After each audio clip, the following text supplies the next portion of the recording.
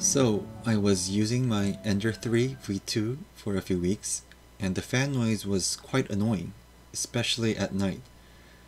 I needed a way to automatically shut down the printer after a print, or remotely turn on the printer and start a print, instead of keeping the printer on with that loud fan running all day.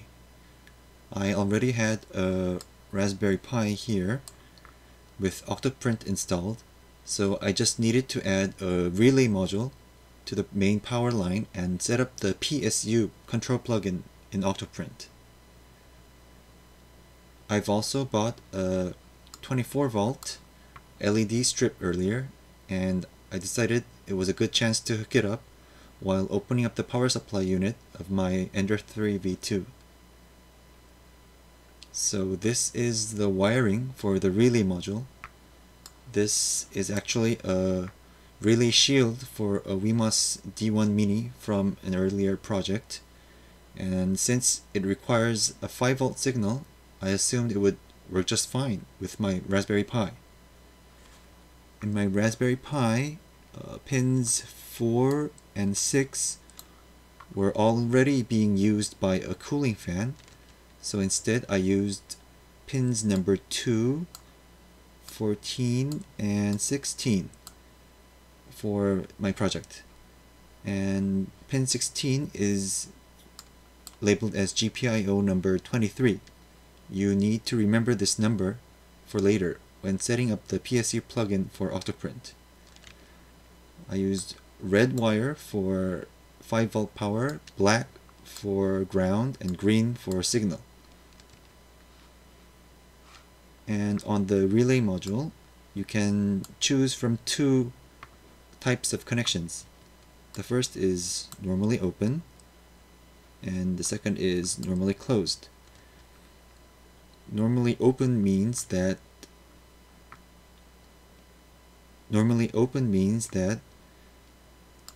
the connection is normally broken, and when the relay module gets a signal input into the D1 pin, then it gets connected.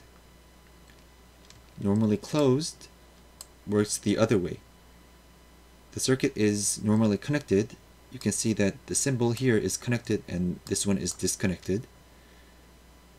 And when the relay module receives a signal, then the circuit gets broken. In my case, I chose normally closed from the 220 volt power to the printer PSU. So this means the printer is basically turned on, and when the Raspberry Pi actively sends a signal to the D1 pin, then the power gets cut off. This way, even if I have a problem, some kind of problem with my Raspberry Pi, I can use the power switch. There's a power switch in the back of the printer. I can use that power switch to turn on and off the printer. I know that some people like to connect it like this to the normally open mode. In this case, you have to have a constant signal sent to the D1 pin from the Raspberry Pi in order to keep the printer on. This could be some kind of inconvenience, like say you have some kind of problem on your Raspberry Pi, then you can't turn on your printer. But at the same time, this kind of works like a safety measure. So both modes work just fine, and you can always switch from one mode to another by just simply changing the connection from this to this. And in my case, I chose normally closed. So you can just make your choice. So this is how the Wemos D1 Mini relay shield looks like. So I soldered 3 wires to 5 volt power, ground, and D1. And then I just wrapped up the 3 wires with a heat shrink tube for extra protection. And after soldering, I applied some hot glue to the joint between the wires and pins because I didn't want the connection to fail too soon. I didn't really want to get into trouble and open up the PSU. And if you have a look at the bottom part, the end of the pins are quite sharp. So I was worried they could short out with the metal casing of the PSU. So I used some pliers and cut off the sharp ends.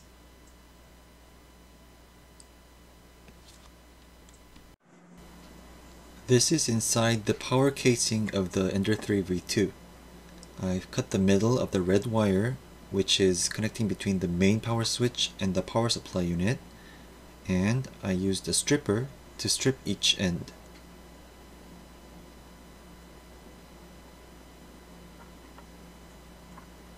.16 gauge worked well with me.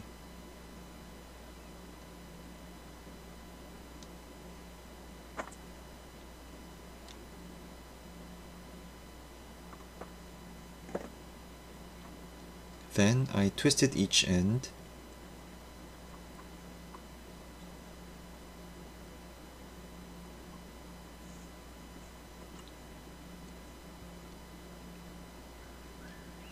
Inserted the ends into the sockets of the relay module and used a screwdriver to tighten the sockets. Always check if you have tight connection.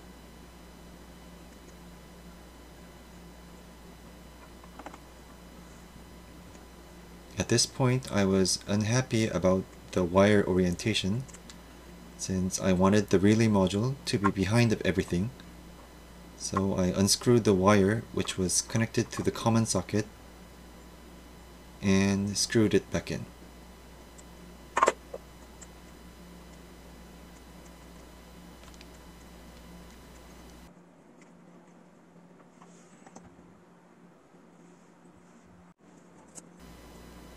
Next, I wrapped up the relay module with electrical tape.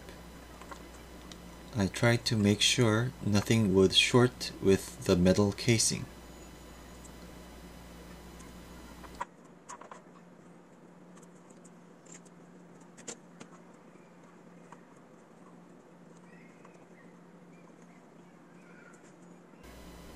That's me adding another layer of tape just in case. Inside the power casing there is plenty of room to snuck in a relay module, so I didn't need to print an extra external case for the relay module. So that's the location I was planning. The next step was to add wires to power the 24-volt LED strip. I stripped the ends of a red and black wire. I didn't have a Y-shaped connector, so I just twisted the ends and directly inserted them into the V plus and V minus sockets of the PSU. Red to V plus and black to V minus. It was my first time to open the power case, so I was just checking if everything was tightened up properly.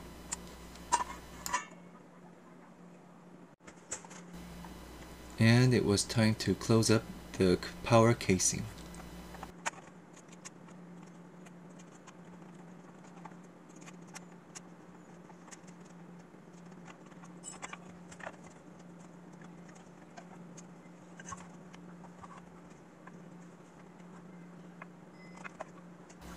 There are some openings to the opposite side of the main power switch where the wires to the stepper motor come out, so I let the extra wires to go through that space.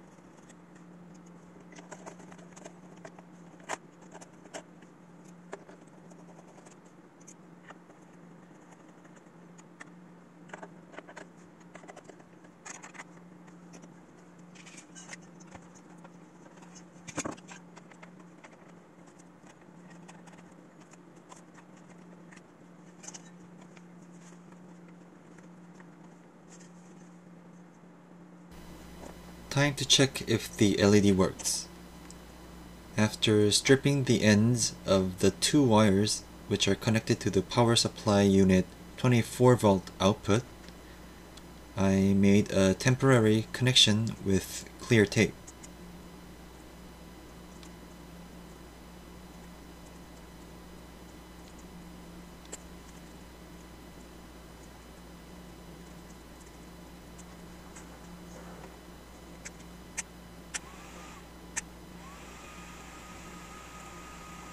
Switch on, and it works.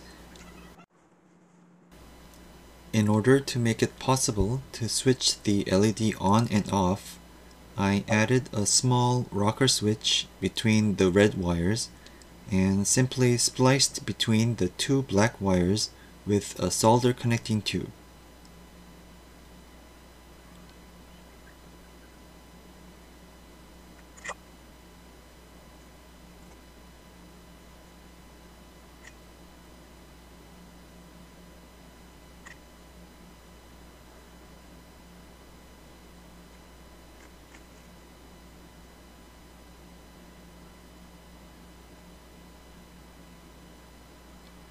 These solder connecting heat shrink tubes make wire splicing very easy. I love these tubes. After connecting the switch, I measured the length of the LED strip. I wanted the LED strip to go up, across, and down the V slots of the two vertical and one horizontal bars. There are markings on the LED strip where to cut, so I used wire cutters to cut across that line. The LED strip can fit inside the V slots of the aluminum bars, so initially I was thinking about sliding the LED strip into all of the V slots of the three bars.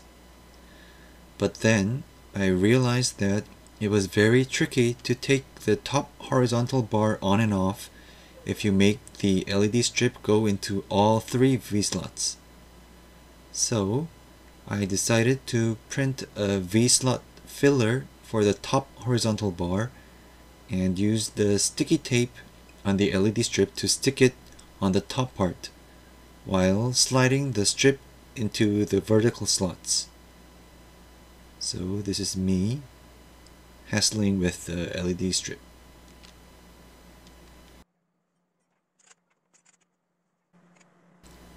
I downloaded and edited a V-slot filler to a length of 245 millimeters that fits the slot of the horizontal bar. I'll put a link to the STL file in the descriptions. The Thingiverse number is 4612901.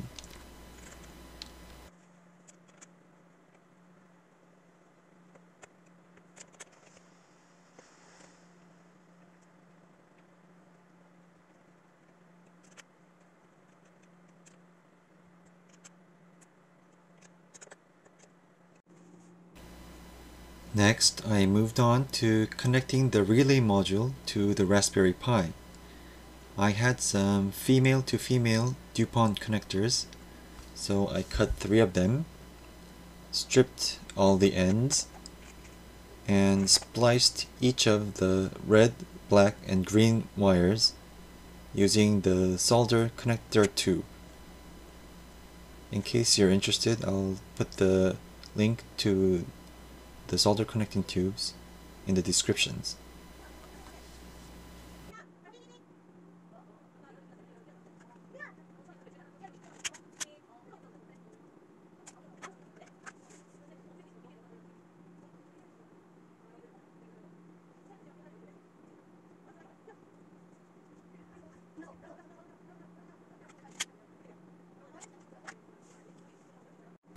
Now, time to connect the wires to the Raspberry Pi's pins. Pass the wires through the opening of the Raspberry Pi case. Now, red is for 5V power, pin number 2. Black is for ground, pin number 14. It's the 7th from the top. Green is for signal, pin number 16.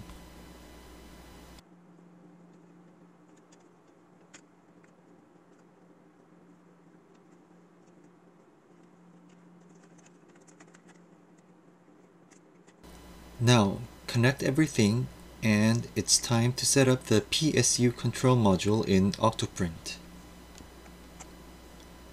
Now this is the Octoprint screen. On the top bar, you can find the wrench icon. This is settings. And on the left side, you can find plugin manager. Click on that. And in case this is your first install, then go to Get More and search for PSU. In my case, I already have the PSU control plugin installed, so it doesn't show up, but it should show up right here. And then click on Install. In my case, I already have it installed. PSU control. Yeah, here it is. And after you install the plugin, you should probably get a new option here, PSU control. And these are my settings. So the GPIO mode should be set to BCM. Switching method, GPIO pin. And the pin number is 23 in my case. If you've connected it to a different pin, then you should just change the number here. And in my case, I am using the normally closed mode, so I should check invert. If you're using normally open, then leave this unchecked. And the other things really don't matter. And yeah, you should set up the power off options. Automatically turn PSU off when idle. I think this is a very useful feature. If the printer has finished the print and the temperature has dropped under 50 degrees Celsius and it has been idled for more than 15 minutes, then it should automatically turn off. Very convenient and energy saving. Now, time to test it. If you've installed the PSU control plugin properly, then you should get this power icon next to the wrench icon. It says toggle PSU. So let's try it. And it's on. Click it again. Proceed. And now it's off. So, this is how I upgraded my Ender-3 V2. Now, after a print is done, the printer will automatically turn off after finishing the print. And I like how the printer has a light source of its own, so I don't have to turn on a lamp to check the progress of my print at night. How do you like my upgrade? Do you have any advices or tips to share? Please let me know in the comments. Thank you for watching and happy printing!